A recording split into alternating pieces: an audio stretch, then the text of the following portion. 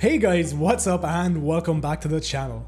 In today's video, I am going to be taking a look at exactly what kind of performance impact you can see when switching between resolution graphics packs for use with the Legend of Zelda Breath of the Wild and Cemu Emulator version 1.11.4. All graphics packs I have used in these benchmarks are listed down in the description. As well as this, I am using GX2 Drawdown, as not only does it give us better CPU and GPU synchronization, but overall gives us a better emulation experience as it fixes issues with buggy NPCs and fixes issues with using the camera rune itself. Let's jump across to my desktop and take a look at these performance impacts. Okay, so first up we have 360, 480 and 540p. As you can also see, as well as monitoring frame rate, we are also monitoring our GPU utilization. The system used in all of these benchmark tests was an i7-7700K clocked at 5 GHz, 16 GB of G.Skill DDR4 3000 MHz memory, and an EVGA GTX 1080 GPU.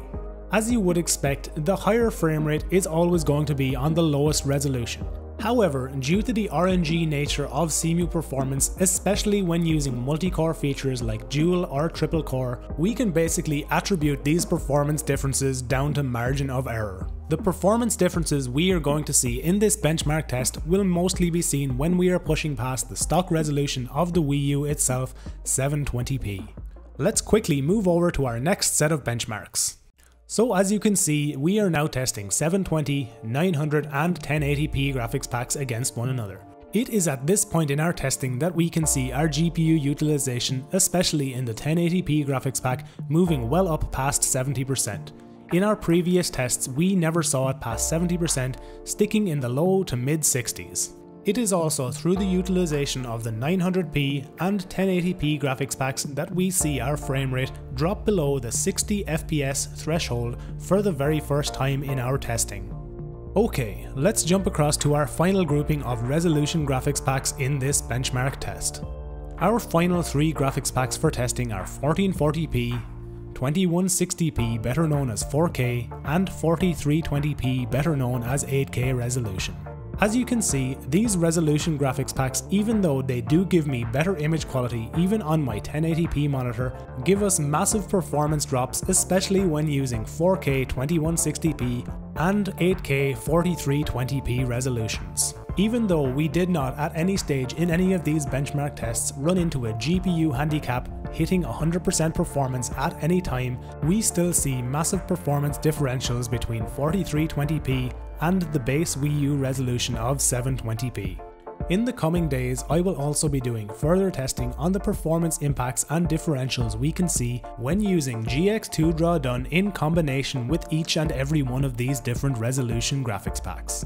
So the conclusions we can draw from these video benchmark tests are exactly as you would expect. The lower the resolution you use, the higher the frame rate you can potentially achieve. Now, these performance differences were not always the case with Cemu Emulator. It was only since the new multi-core features were released in 1.11.3 that we are seeing this kind of GPU utilization.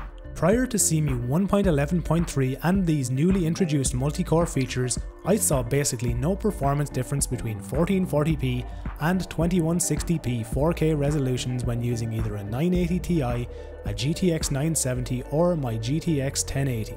These new multi-core features have however leveled the playing field somewhat, allowing Cemu users with older, lower clocked CPUs to get much better performance in the Legend of Zelda Breath of the Wild. So as always guys, cheers for checking out the video. I hope you found this one in some way useful or insightful.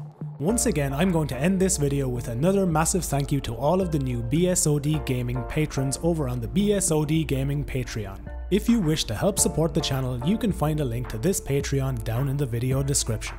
As always guys, cheers for checking out the video. Remember to like it if you liked it, dislike it if you didn't, and subscribe to the channel if you want to see all future videos from me.